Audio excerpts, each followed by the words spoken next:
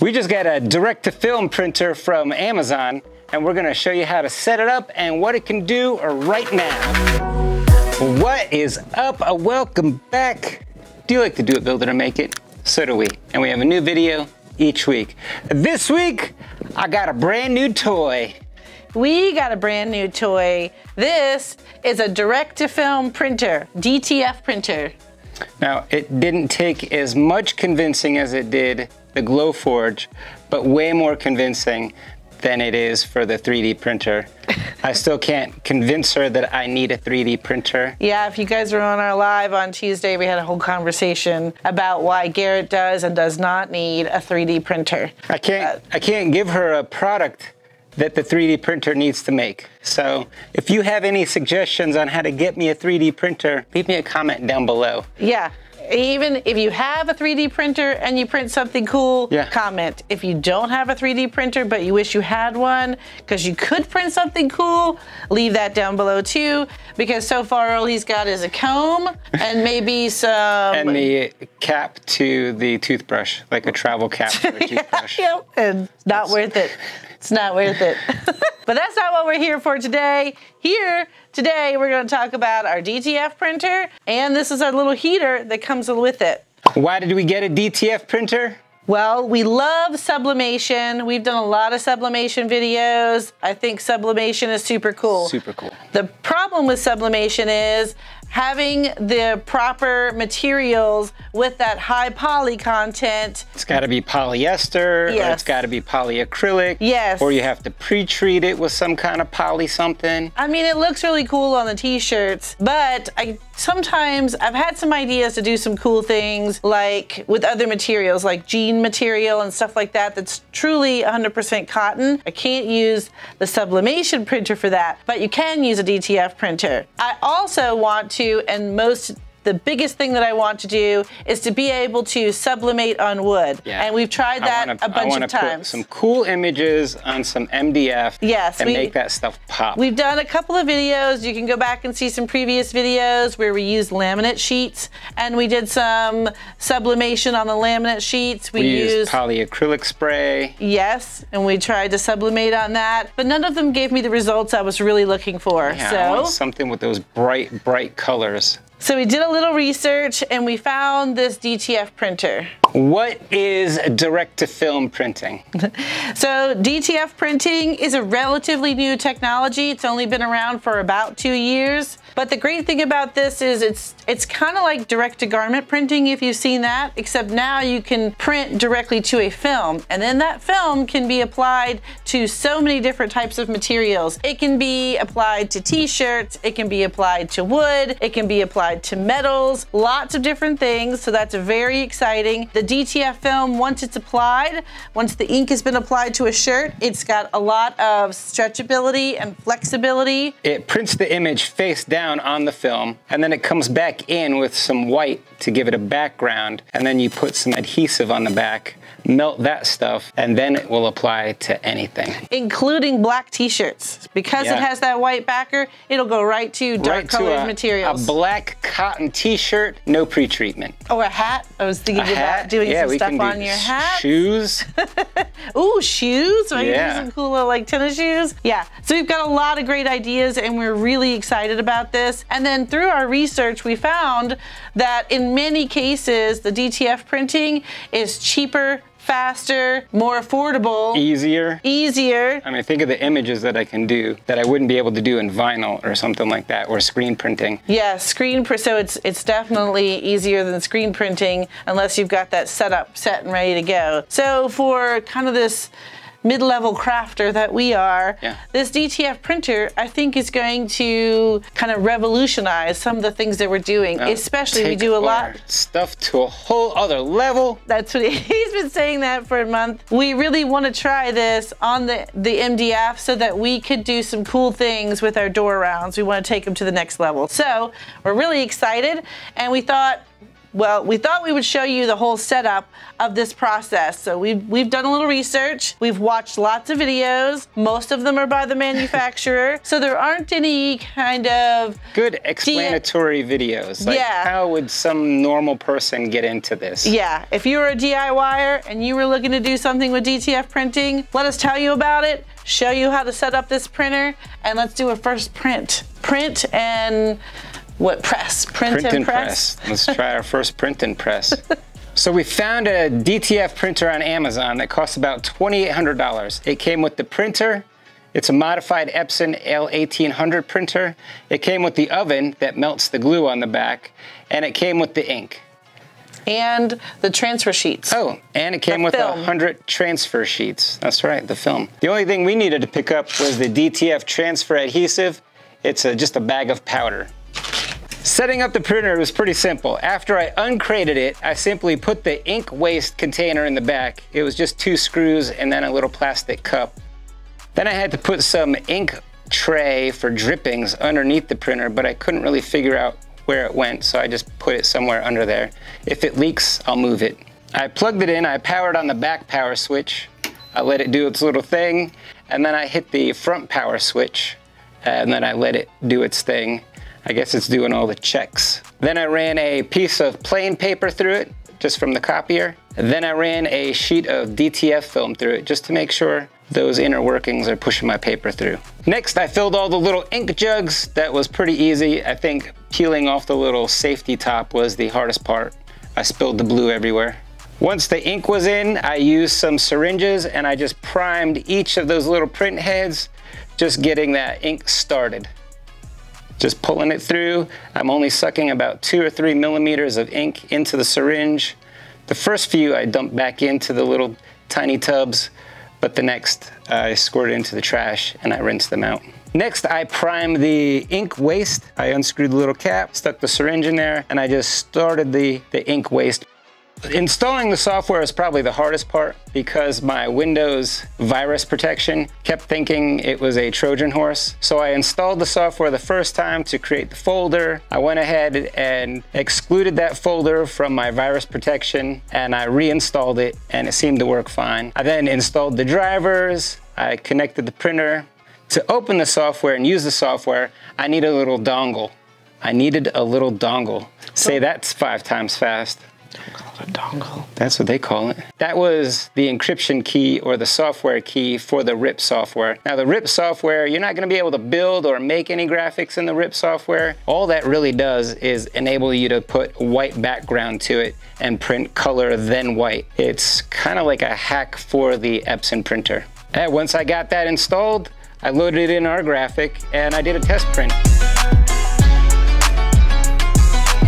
All right, we ready for a test print? Let's see how this thing works. Let's get it going. We're gonna print our logo and try to put our logo on a couple of things. It's pretty cool. It came with a whole bag of film. Yeah, there's like 100 sheets of film. So you wanna print on the dusty side. There's like a dusty side and a dull side. One side has this like little powder on it. You can kind of scratch it off. That's the print side. You want to print on that, so we're going to put it in the printer. In this printer, it's face up. Dusty side up. We've mirrored our image, we've duplicated our image, and you can see that as it prints, it's printing face down. That's why we mirrored the image. And you can see that it lays the color down, and then it comes in with the white print head and prints white over top of it. Kind of gives it that white background. Once it was done printing, we used that DTF powder, that adhesive powder. We rolled it around on the wet ink for a little bit. Make sure it was getting everywhere, getting all those little nooks and crannies. A nice even coat. Then we gave it a gentle shake off and we put it in the oven that came with the whole kit. And that went in there for about 200 degrees Fahrenheit. This shows Celsius. And we went for 200 seconds. All printed. I tried printing with 2 different color settings. This is the graphics and text. This was photo. So the photo looked like it gave it a little better white on the back, but the graphics seemed to turn out a lot better, like a little more crisp. You can see all the little hash marks in the make. We're gonna trim these up and then we're gonna put them on some stuff. So we're gonna start with a black t-shirt. So I'm really excited about trying these black t-shirts. You know, we've done a lot of sublimation videos on how to do black t-shirts. Is this cotton? It is 100% cotton. 100% cotton black t-shirt. All right, so everything else is like your sublimation. You do want to lint roll this shirt. Make sure there is no lint under there. And then we're gonna give it a quick pre-press. The temperature is 325. 320? It's 320. 320 quick press. You don't say it while you're doing it. Hey, what's coming off on the shirt? I don't know. We're gonna find out. Oh, you might have to lint roll it again. Yeah. All right, something was on the easy press. I don't know who would have done that. Who's using the easy press last? Left it a mess.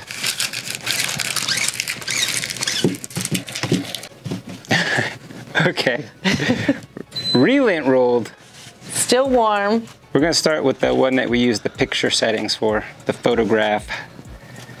All right, so I'm really gonna find out where my center is and just eyeball this thing. Yeah, eyeball it. That's how I would do it. All right, does it look crooked? No? No, it looks good. If it's crooked, I'll just stand crooked. We're so excited about this, we're gonna get ourselves a heat press. All right, 320 for 15 seconds.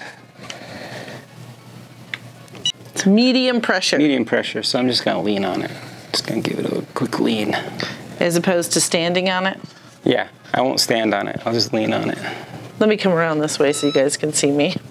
Oh, is that it? Then we get a chance to chit chat.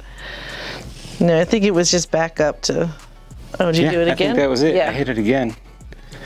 Go, go. That's what makes it so quick and fast. Was that it? Yeah, that was it, huh? That's it. Now this is a cold peel, so we're gonna give this. I was gonna shake the shirt. Just gonna get it off that hot pad. Give it a little shaking. I'll shake it. I won't stir it.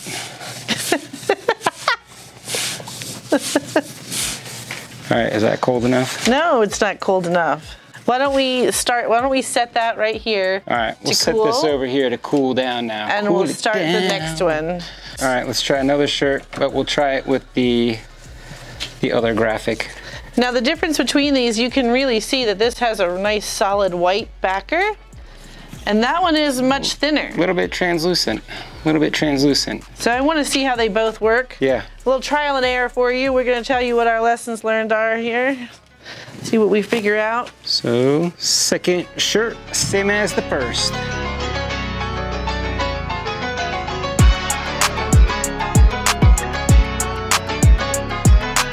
Got my separator sheet, just so the plastic doesn't stick to it, just in case. 320, 15 seconds. With some medium pressure. Medium pressure. Medium pressure. I'm on my tiptoes. Yes. One. That's it. That was Get it. out of here. Come on now. All right, this is also a cool press. Ooh, you can see it. Already. It doesn't pop like the other one. All right, we'll leave this to cool. Give it a minute to cool. Cool it down. Now I have some MDF pieces. This is what we've been waiting for. Yeah, I want to see how it works on the MDF. See how well it lines up. If I can line up something that I cut on the Glowforge with something that I printed on the DTF printer. Let me make room because you're gonna need to set it over here to cool, right? All right, all right. The thing about MDF, when you heat MDF, it will warp. So we want to heat this. Are you gonna do it? You're not gonna do it upside down. You gonna have high heat tape on it or something? Yeah, let's high heat tape it. Okay. With MDF, once you press it and heat it, you want to put something heavy on it so as it cools flat and it doesn't cool warped. Just gonna keep it in place while I flip it.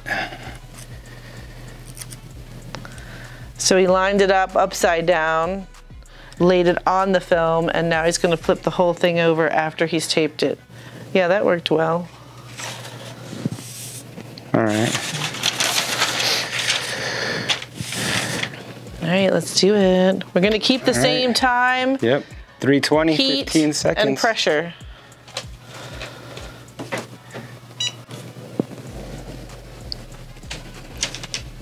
Now, which one did you use? The photo setting, the one with the more solid white backer? I cut 2 of them now. Oh, okay, we can try both of them. Great, let's do it. Oh, that was it. Such a quick 15 seconds, I love it. Yeah, that is a quick 15 seconds. Oh, this slate is heavy. Yeah. Here, I'll put it back here. Huh?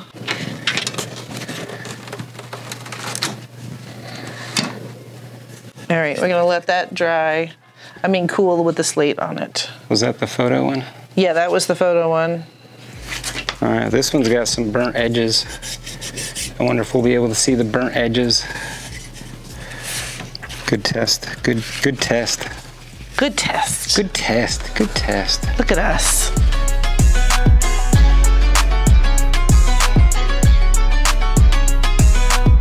There are so many settings, so many color settings and percentages. I haven't gotten all that figured out yet. See, all right, let's see, moment of truth. All right, we'll start with this corner. Yeah, that's a pretty easy peel. Wow, the colors are super bright. It looks good. Yeah, look at that. Interesting, Ooh. interesting. Man, I like how that pops on that shirt. All right, let's do the other one. This feels like those t-shirts I had that I would get at the beach when I was a kid. Oh, yeah. See, the white needs to be poppier. Yeah, hold them up. Yeah. So this was the graphic and text. This was the graphic and text. You could see how sharp it looks, but the white didn't pop. That's the photo. It's the picture, the photo settings.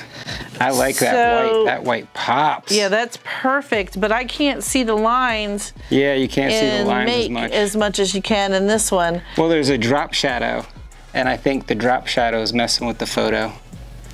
Oh. Yeah. Okay, so can we do photo with, can we do graphics and text and change the white setting to what match the, yeah, we can try that. Okay, we're gonna try that. All right, these are cooler. Do you wanna try them? We'll start with the photo one. Here, let this sit on, oh yeah, it's pretty cool. All right, we're ready? All right, next is the peel of the MDF. Wow, that came off real easy. Oh, that looks so tight. Oh. Oh. I just smeared it. Oh, it's still soft. Oh, I gave it a little smudge. It needs to cool longer. Yeah, it needs to cool a little bit longer. All right, don't rough it up right when it's fresh out of the thing. So it wasn't cool enough, but it looks great. I mean, it looks great. Let's do the other one then. There's the MDF on the back. This on the front. All right, again, that's the photo. And this is the graphics and text. I think they both look great. Let me see. But I like the white. You can see through it. Yeah, okay. I like the white. The white really pops.